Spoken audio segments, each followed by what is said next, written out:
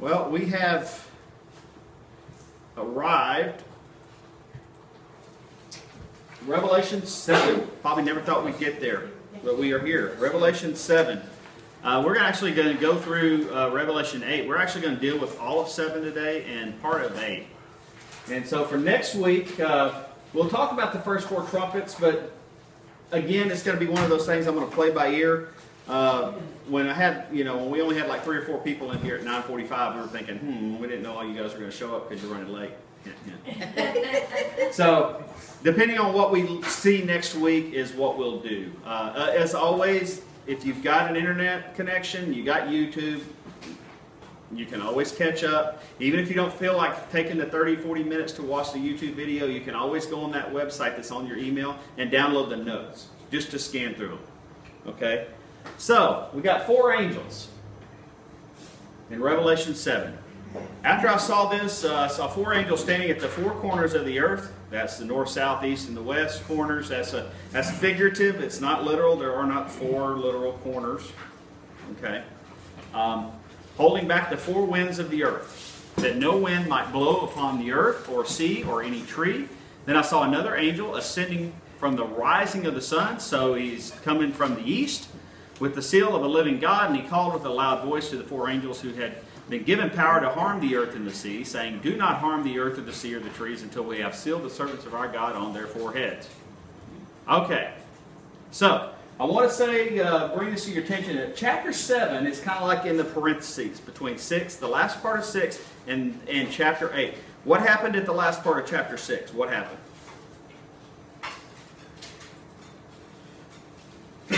What's the 6th seal? That's a great earthquake. Great earthquake. Biggest earthquake that's ever existed. Chances are it throws the timing of the earth off. It speeds up the rotation. And we have seen 3 instances. We've seen 3 instances in the past 11 years where earthquakes have actually sped up the rotation of the earth. And one of the things that we didn't discuss, that David and I have discussed, that what this also could be is a pole shift. If you watch any science stuff, you don't have to listen to prophecy stuff. You can hear the talking about the pole shifting, the fact that the magnetic north is moving more and more. And those of us in the military, if you're not in the military, or in navigation or anything like that, if you don't do anything with navigation, this probably means nothing to you. But for those of us in the military, that North Pole, the magnetic north, is always moving. And every year we get adjustments. And in the last 20 or 30 years, it has moved a lot more than it had in the last 200. It's on the move. David, do you remember how fast it's moving? It's a couple of miles a day, or a mile a day, or something like that. It's not a mile a day. It's like 20 to 50 miles a year, actually. So it's not, in the past, it's kind of just been there, and now it's moving. And there's a lot of ideas of what a pole shift would do. Some people say it wouldn't do anything except for mess up the compasses. Some people would say absolute cataclysm. Whether or not Revelation 6 is a pole shift, we have no way of knowing. We have no idea. All I know is that's the wrath of the Lamb, and I'm not here for the wrath. I'm not appointed to wrath. 1 Thessalonians 5:9 says you are not appointed unto wrath, but to grace. There's Yeah. 2, Go ahead, David. there's 2 verses in Isaiah that go with that 6th seal, and that's Isaiah 13:13. Therefore I will shake the heavens and the earth shall remove out of her place, and the wrath of the Lord hosts in the day of his fierce anger. And in 25, the earth is utterly broken down, the earth is clean dissolved, the earth is moved exceedingly, and the earth shall reel to and fro like a drunkard. And so the bottom line here is this. What I find interesting, and I was thinking about this week, what were the words of the people who were there? They were doing what and saying what? When the earthquake hit, what are they doing and saying? They're hiding. They're hiding and They're saying what? they're hiding from God. They're hiding from God. And so it leads me, I started thinking about that this week, and it leads me to, huh? They're not repenting. Well, they're not repenting, but in this day and age, the idea of God is so far removed from so many people's thinking that there seems to have been some kind of a shift. Because now everybody is going, they're protect us from the wrath of this God. So you think about that logically. How do we get from point A to point B? What happens? Because if that were to happen today, short of some kind of supernatural intervention, people would not be blaming it on God. You see what I'm trying to say? Because there's an agnostic culture in this world, especially like if you look at Europe and Asia and China, you know, most of Asia, there's billions of people who really don't have a concept of God. But yet they're afraid of Him. Brother Nelson, unless it's something just plumb terrible, that's when they say that's the act of God. Exactly. Well, the interesting thing to me, though, is there's a change in attitude. Now, it's not a good attitude. They don't all of a sudden repent, okay? But their attitude about the fact that there's a God has changed. He got their attention, all right? So, I just wanted to say again that Revelation 7 is a parentheses. And you're going to see that in several of these chapters. They're kind of parentheses. They're stuck off as added information, additional information. Bless you. So, now, here's the deal. The four angels are intent on hurting the earth, but they're prevented from doing so until the evangelists are sealed. Now, here's the question.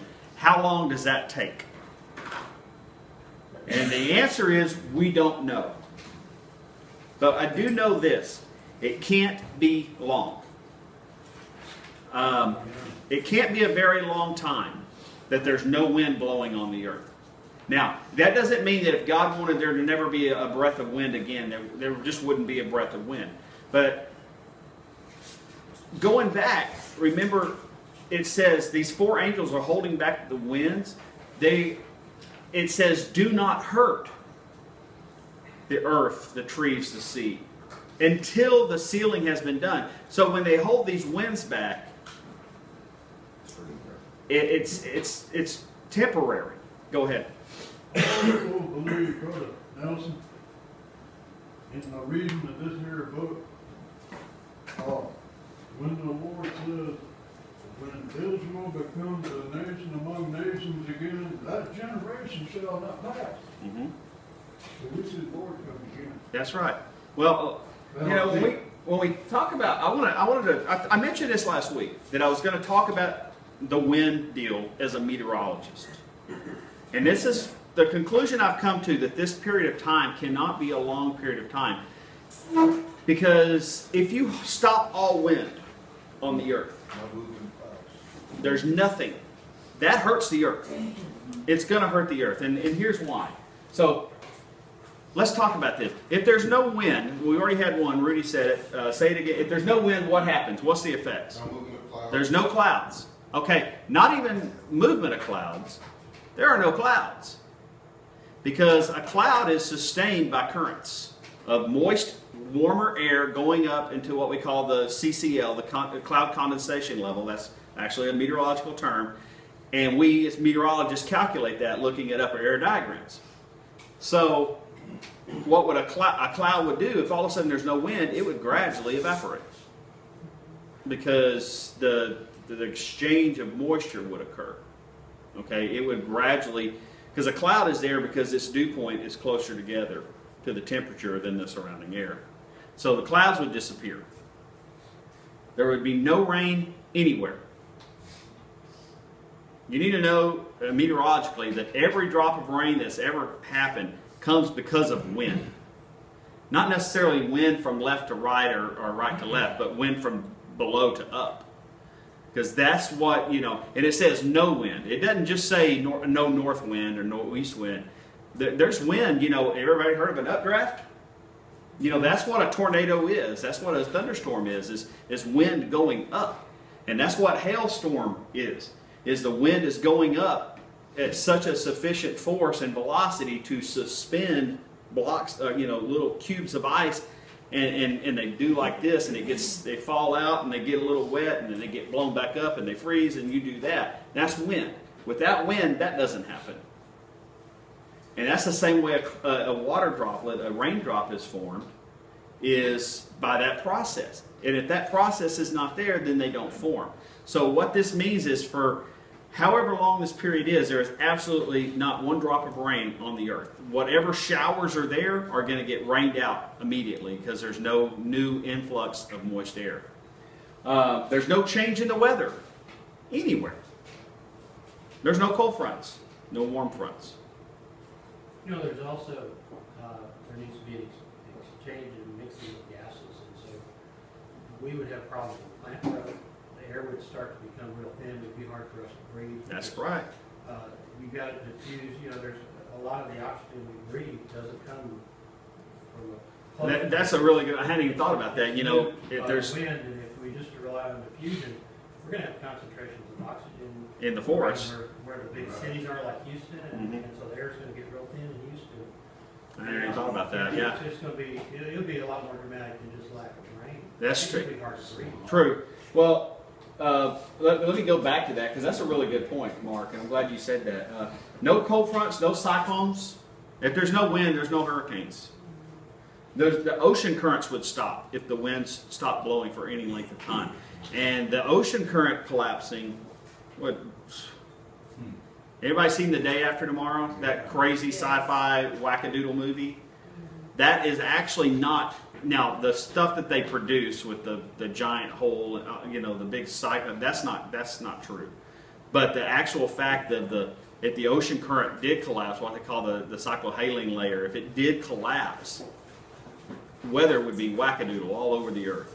And so if that happened for any length of time, you would have the ocean currents just going crazy. The poles would get much colder because you wouldn't have warm air blending. And the tropics would get much warmer. That is what a hurricane is, by the way. That's God's way of taking heat from the tropics and distributing it to the north. But back to what Mark was saying, you know, you're thinking about not just the hydrological cycle, but the gas cycle. The trees, they have to have CO2. And if there's no wind, once they've exhausted their supply of CO2, then, you know, hey, you would thrive really well in a forest if you're a mammal. But if you're in an area where there's not a lot of plants, eventually you use up your share of oxygen because there's no circulation. So bottom line is this cannot be a very long time. Otherwise the earth would be hurt. And you know, Mark, now that you mention it, that may be why he said the trees. It would just be a matter Because of it would hurt the trees. If there was no wind, they're going to use up all the CO2 in the area and then die. And then also spreads the seeds of the trees to regenerate. You know, I thought about that too. There would be no pollen. You know, the whole cycle of the earth would absolutely fall apart if you had a period of time without any wind. So would it have an effect as well with the earthquake that just happened? I'm talking here, and then a tsunami, like say an earthquake, tsunami, then all of a sudden nothing moves. Right. And actually, that is the next point. And we cool down right after. Okay, so this is a judgment in and of itself because it gets people attention. Now, what Rudy just said is true. That's what I put on here. Put it in the context of the previous cataclysm. You go from absolute upheaval to absolute dead calm. Now think about that. You go from, you know, hiding in a cave because mountains are moved out of their place. The whole earth swivels and sways like a drunkard, you know, out of Isaiah. And now it's nothing. It's nothing normal. Because, yeah, we've experienced calm days. You walk out in the morning in the wintertime and it's nice and it's still, but it doesn't stay that way. And the winds up there are moving. Once again, it's just, you know, I think, and I wanted to spend a little bit of time on those 3 verses there because I think it's often, in the whole grand scheme of prophecy, that's often overlooked. Okay, the winds don't blow. And then also, because you've got angels coming after this with the trumpet judgments and the sealing of the 144,000. But that in and of itself, as a meteorologist, always got my attention. I would look at that and go, I just can't even imagine the cataclysm that would cause if it's any length of time. But, you know, putting it in context. Remember, we got to keep context when we study the Scripture. And we got to think about what would this be like. You go from absolute upheaval and craziness, and Texas doesn't look like it used to, and Florida is now, you know, underneath the ocean, and all of these things go on, and now it's just dead calm. Yeah, Rudy. Just consider the idea of someone sitting on a house right after Hurricane Katrina. That probably would be like. Yeah, and the stillness. If you've ever been in a hurricane, it can get really still afterwards. It gets very hot and humid and oppressive, and there's meteorological reasons for that, actually. The only time that I can ever remember being in one that didn't happen was Hurricane Ike. We had a nice cold front come, thank the Lord, right after Ike. Had an early season cold front. But by and large, you know, it goes from absolute craziness to absolute stillness, and it's an eerie stillness. Nelson, Yes, sir. I know folks are gonna be scared and stuff, but we're to rejoice and be glad because the Lord said our redemption draweth nigh. Right. Well, and you know what? I think our redemption by this point has probably already happened. Wash. Okay? But I think it's interesting timing because now all of a sudden we have 144,000 evangelists. Yes. Let's see what my Some time. people sitting there, you know, Yeah. Now, why 12,000 from each tribe? do bits of people. Take a guess. And if you don't get this answer, it doesn't mean you're stupid. It doesn't. It's a hard answer to get. Some going back to numbers, right? Huh? Going back to numbers. In a way, it does, yes. Rudy said something about going back to the book of Numbers. Okay, in a way, it does. Part of the answer does, yes. I'll give you partial credit. It's not just a random number. Boom! It's the what? Perfect. That's it. It's a random number. No. God is being literal here. That's the answer. Oh, thank you, Lord. Good job. It's not just a random number. Yeah. Okay, 144 is not just a random number. It's God's being literal. If he were to say 144,000 Jews, people would read all sorts of things into 144,000, like the Jehovah's Witnesses have. They got 144,000 until the 1920s, and then they got 145,000, and they're like, uh-oh, you got to come up with a different idea. All right? Now it's spiritual number. No, God's being literal. He's being literal. Very excellent, excellent. At some point in time, after these first 6 seals, there are 144,000 Jewish men who are virgins. They have not been defiled by women. That's what the scripture says. Revelation chapter 14, verses 3 through 5. We go back and look again, and they're supernaturally converted. All right? Never underestimate the power of God to supernaturally convert somebody. It is happening today as we speak. At this moment, people are being supernaturally converted because they're having dreams about Jesus. Sorry, so you kind of get the idea that they may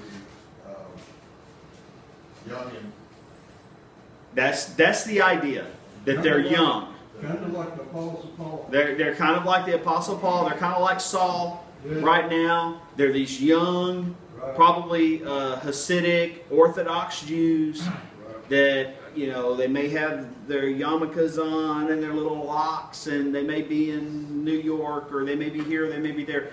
Somehow, some way, God is going to supernaturally convert them. And it's after all of this other stuff has happened. Okay? Now, a quick review, the 12 tribes. So, remember, we have Jacob, and he wants Rachel, but he gets stuck with Leah. And then he works another 7 years and gets Rachel. But Leah gives him Reuben, Simeon, Levi, and Judah. Well, Rachel says, I can't have kids. So she gives Bilhah to Jacob. And from Bilhah, he gets Dan and Naphtali. Well, then Leah says, well, I can do that too.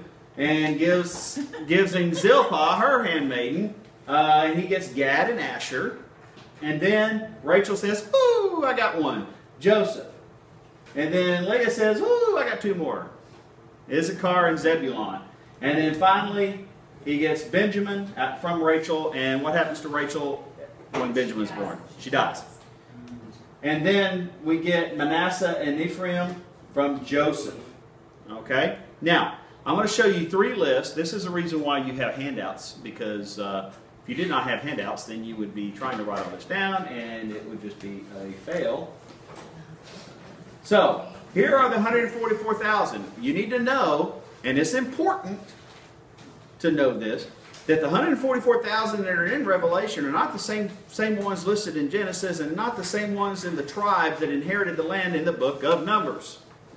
In the book of Numbers, remember our study in Numbers, where we saw the camps of Israel laid out like a cross, and Judah's over here in the east, and these guys in Judah represents the man, and these group of tribes represented the ox, and this group of tribes represented the eagle, and so that's the 4 living creatures that we see in Revelation 4. So, here's the Genesis group. All right? Now, in the inheritance, what happens here with Levi? Okay, but do they have an inheritance? No, they do not have an inheritance. They're given cities. All right? But they do not have an inheritance in the land. So, in order to offset that, Joseph is divided into 2 tribes, Manasseh and Ephraim. All right? And then we've got Dan. Now, when we look at the Revelation 7 list, most of these guys are the same. The same. Manasseh's here. Ephraim's gone. But guess what? Levi's got his inheritance back. So, why are Dan and Ephraim missing? Why are they omitted? What did they do where they are no longer being used by God? This is why you have to know your Old Testament. This is why this is important and why every little story is important. Every little verse. I'll give you a hint. It was after Solomon died and Jeroboam split it with Rehoboam. Rehoboam got prideful and he said, hey, what am I going to do with these guys? And the old men said, hey, treat them like brothers and blah, blah, blah. And the young guys said, tell them, my father beat you with whips. I'm going to beat you with scorpions. And that, no, you're not. And then they split. And what did Jeroboam do? Set up 2 high places. Say it. Preach it. He set up 2 high places. He said, and where did he set them up? At Bethel and Dan. At Bethel and Dan. And where is Bethel? Ephraim. And there it is. King took counsel and made 2 calves of gold. Because this is what he said. This is what Jeroboam was worried about. I don't want them going down to Jerusalem, or going up to Jerusalem, technically. Because they're going to realize how much they're going to miss going up there. And they're going to want to join back with them. And I like being a king. And I don't want to be under Rehoboam. So he said, I'm going to wreck 2. And guess what? We're going to make it super easy for you guys. We got some up here in Dan. Remember, Dan started off near where Gaza is today. And he didn't like it. The tribe of Dan didn't like it. Too many bad people. They didn't like the Philistines. So they moved up to where Lebanon is, near where Lebanon is today. All right, to the northern part. That's where Jesus was in Caesarea Philippi when he said, upon this rock I will build my church, and the gates of hell shall not stand against it. The gates of hell, that portal that the ancients thought led to hell, was in Dan, in the northern kingdom. So, you have gone up to Jerusalem long enough. Behold your gods, O Israel, brought you out of the land. And he set one in Bethel and put the other in Dan. All right? Hosea. Like a stubborn heifer, Israel is stubborn. Can the Lord now feed them like a lamb in a broad pasture? Ephraim is joined to idols. This is interesting. Leave him alone. So, there's always a reason for everything. You just got to find it. Leave him alone, he says. So, we're going to look at the scene around the throne real quick. Revelation 7, 9 through 17. I'm not going to read it all. But there's a great multitude everywhere. There's angels. We have the elders, the 4 living creatures. Okay? Now, and we have this group called the multitude. There's a multitude of people. A great multitude. Now, they are martyrs from the Great Tribulation. All right, now this is interesting. Who was I talking to about this last week? Go ahead, brother. I thought the martyrs were under the altar to the end of the tribulation. There are. Well, Why does that's a good question. And it's one of those things that, we don't have a firm answer on. But we do know these guys are from Great Tribulation. Now, I was having a conversation with, was it you, Rudy? It was you. They don't hunger any longer. They're no longer thirsty. The sun will not strike them, nor they will be scorched by heat. We'll say it again, so everybody. They were beaten and worn out. See, you need to realize, and we need to realize, that just because we are believers does not mean that we will not face hardship. Anybody who believes that being a Christian automatically prevents you from having hardship, all I know is this: there's a lot of Christians, better Christians than I, that not just die because of their faith, but have starved to death in Africa. And as far as I know, there has been no manna come from heaven. Okay? There are Ethiopian Christians back in the 80s when that crisis was going on, and now Christians in Sudan who are starving to death. And their faith is much greater than mine. They're starving to death. Manna has yet to fall for them. I can't explain that. All I know is God's will is perfect. Look at the ones in China, they crucified them. Mm-hmm. So, And they're crucifying them in Syria. So, all I know is that these guys in the Great Tribulation, because and I say this because one of the aspects of the post-trib rapture people who are post-trib, one of the things they will say is that you are protected through that God doesn't take you out, doesn't protect you by taking you out, that He protects you supernaturally through, like Noah and the ark. And yet I see a whole bunch of people here who were hungry and thirsty. The sun was striking them. Something's going on supernatural with the judgments. he said there's a whole lot of folks get saved during tribulation. That's right, multitude. Now, this is interesting. God will wipe away every tear from their eye. Hasn't yet, though. Now, as Rudy is finding out, as he's now getting into the Greek, finally after about a year of prodding him to do it, he's finally getting into it. When you get into the Greek and you realize that even the tenses of the verbs are extremely important. Am I right, brother? Mm-hmm. I mean, the mood that it's in, the voice that it's in, the tense that it's in, all the other little crazy things that it's in, everything means something. Sounds like Japanese. I guess so. I don't know Japanese. But it says God will wipe away the tears. It doesn't say He has or He did. So what you need to know is there's a bunch of martyrs up in heaven with tears still in their eyes. Now, Revelation 21:4, He will wipe away every tear from their eyes, and death shall be no more. Neither shall there be mourning, nor crying, nor pain, for the former things have passed away. This is another instance of, this is the millennial kingdom. So the millennial kingdom is when the tears stop. And according to these verses, I'm not so sure there's not tears in heaven. I mean, if you can show me a verse that says there's no crying in heaven before Revelation 21:4, I would like to see it. Because all I know is what Revelation 7:14 says. He's going to do it. It's a promise. But if something's a promise that He's going to do, it means He hadn't done it yet. And when all those folks go before the great white throne, there's going to be tears, Weeping and gnashing of teeth. watching your loved ones That's trying right. to gut it out. That's right. So, the seventh seal. When the Lamb opened the seventh seal, there's silence in heaven for the space of half an hour. Now, y'all all heard my joke about this. Oh, Yeah. Why are you pointing to my wife? Yeah. Everybody know the joke about this? That this verse proves that men are raptured 30 minutes before women? Because it's quiet. Because you get 30 minutes apiece? You know it's funny. For you, the other words about the. Ah, It's a good thing you got me a present. so, basically, this is speaking to the severity of what's coming. Everyone is speechless.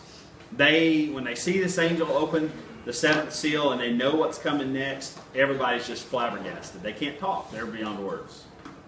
And it takes them 30 minutes. Now, you think about it. Heaven is a place of singing. It's a constant place of worship.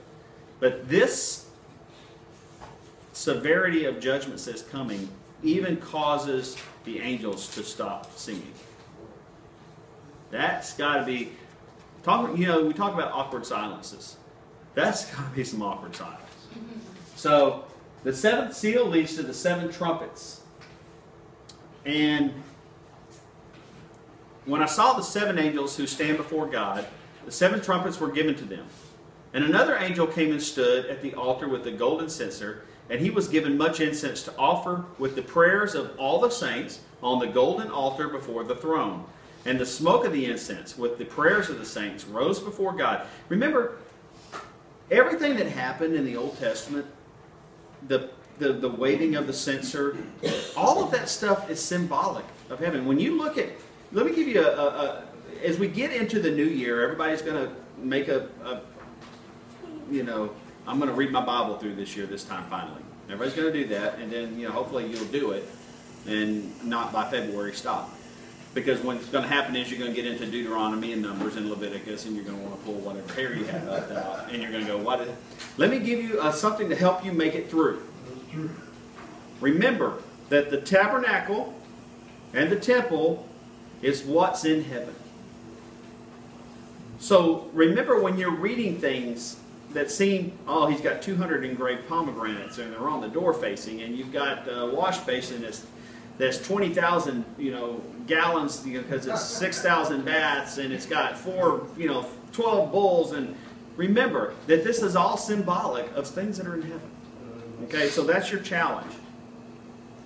Then the angel took the censer and filled it with fire and from the altar, and he threw it on the earth, and there were peals of thunder, rumblings, flashings, lightning, and an earthquake. All right. So now we go from absolute chaos with an earthquake to absolute silence and stillness with no wind, sealing of 144,000, and now we're back to thunder and rumbling and lightning and another earthquake. How maddening. So, I wanted to talk about these seven angels. We need to know that apocryphal literature, everybody knows the Apocrypha. We do not have it as canon scripture as Protestants. The Catholic Church does have it. But we need to be aware that there is some really good stuff in there. Just because it's not scripture, God inspired, doesn't mean that there's nothing to be found in there. Matter of fact, one of the biggest apocryphal books is the book of Enoch, which is mentioned by Jude. Has not Enoch said the Lord comes with 10,000s of his saints? So the apostle Jude, the writer Jude, is quoting the apocryphal book Enoch, which always lends credence to me, but the problem is with Enoch, you can't trust that it's still the same. It hasn't been carried through. But it's very interesting reading.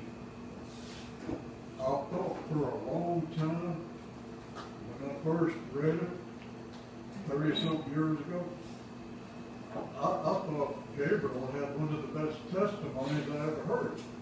I stand in the presence of God.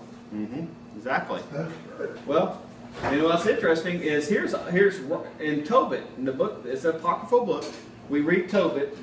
It says, I am Raphael, one of the seven holy angels, which presents the prayers of the saints, which go out in before the glory of the Holy One. And then you mentioned Luke 1:19, I am Gabriel, that stand in the presence of God. Okay, so we know that there's seven angels, and one of them's name is Raphael, we think. One of them's name is Gabriel. Now we got 5 others that we don't know. Then you got Michael, he says, And Michael? I fight for the children of Israel. Michael fights for Israel. As long as I'm God, Jacob shall not perish. That's right. So, I want to talk real quick about this other angel. It says there's another angel. He's the one that throws the censer. Now, some people will say this is Jesus Christ, but I want to tell you that it's not. It's not Jesus Christ. And here's the reason, because we get into the Greek. And you can see right here, there are two words for another in Greek. Now, in English, if I say, let's see, Andrew, give me another pencil. Do you know if I have a pencil, and if I say, Andrew, give me another pencil, let's say I have a number 2, a yellow number 2 pencil that we all grew up with, right? And I say, Andrew, give me another pencil. He does not know if I just need a pencil or do I need another number 2 pencil. He may give me a mechanical pencil and I'm fine with that. Or I may be taking a Scantron test and need a number 2, right? In the Greek, it doesn't have that problem. There's two different words that mean another. One is allos, which means another of a different type. And the other word is heteros, which means another of the same type. So the word used here is heteros. And why that's important is because it means that this angel is like the seventh.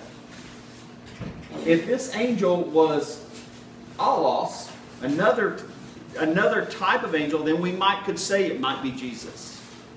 It might be metaphorically describing Jesus, but we know that that's not true because it's saying they're the same. This angel is the exact same as these other 7 guys. So I just wanted to kind of sidebar that to once again show you how important it is to look, especially when you're really trying to figure something out, to look at the source material. So, he said, cast it on the earth. Now these are the prayers of judgment. Remember back in verse 10 of chapter 6? Remember what those guys under the altar were saying? Hey Lord, how long? Well, their prayers have been going up from under the altar. Have been going up to the censer as a sweet smelling offering. Okay? As censer smoke. Now, those prayers are being answered. They've thrown them down. And there's a result. We have peals of thunder, rumblings, flashes of lightning, and an earthquake. So, we have a great pause, and now it's over. The pause is over.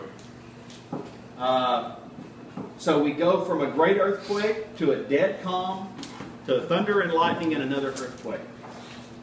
And now we head into the trumpet judgments.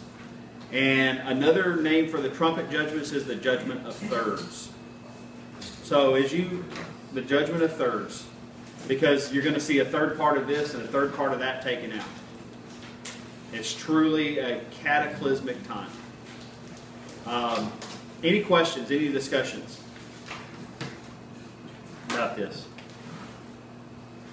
So, real quick review. Why is Dan not allowed to be one of the witnesses? Okay, but let's simplify it. Idolatry. You need to know that idolatry has permanent consequences. Okay, this idolatry of Dan happened in around 850, 900 BC. And here 3,000 years later almost, it still has consequences. I wanted to discuss this real quick too, the 10 lost tribes. We always hear that we have 10 lost tribes. Those are the tribes in Israel. I don't think so. I believe that, first of all, if there are lost, they're really not lost. Because God knows who they are. But I believe that You got some went to China. you've got, Some went to Ethiopia. exactly. But also what happened too was a whole bunch of those 10 tribes, before they were carried off in a Syrian invasion, a whole bunch of them lived in Benjamin and Judah. And Simeon, I think, is the other one. So there's a lot of intermarrying in the tribes. We kind of see it in this kind. You say you're American, but your ancestry may be from Mexico. It may be from Ireland. It may be from Greece. You know, just because. I mean, I would think that If you were to ask, somebody would ask you who you are, you would say I'm an American, but if they were to know what nationality, your first thing you're going to pop off is Greek. I'm Greek. Because that's how they are. They're very prideful. She just doesn't use Windex on everything. Or eat lamb, but anyway. Or eat lamb. I've never met a Greek that doesn't like lamb. It just boggles my mind. So anyway, that's a very, I think, you know, God is very specific. I'm proud of Michelle for getting that. That was a hard one because it really is. It's not a random number. There's 144,000 people out there. One day, God will supernaturally convert them. They'll instantly know what tribe they're from. And they'll go, yeah, I'm from Reuben. And I think that they'll probably are doing that because they're probably going to have specific mission fields. You know, depending on where the tribe of Reuben ended up, and where the tribe of Levi ended up. Where did they all end up? We don't know. I know Jonathan Furnace is finding a lot of it and bringing it back. And through Project DNA and stuff like that, we see, you know, mitochondrial DNA, we see a lot of that too. So, very interesting stuff. So, hey, we're actually going to get out of time. It's crazy. It's freaky. All right, let's pray. Father, we just, once again, Lord, we sit there and we look at your word and realize how marvelous it is and how every little fragment of a sentence is important. Father, we look back at the book of Hosea where you said, leave him alone, and we realize the implications of that. But Father, most importantly, Lord, I pray that as we look at especially Dan and Ephraim, Lord, that we realize, Father, the consequences of sin.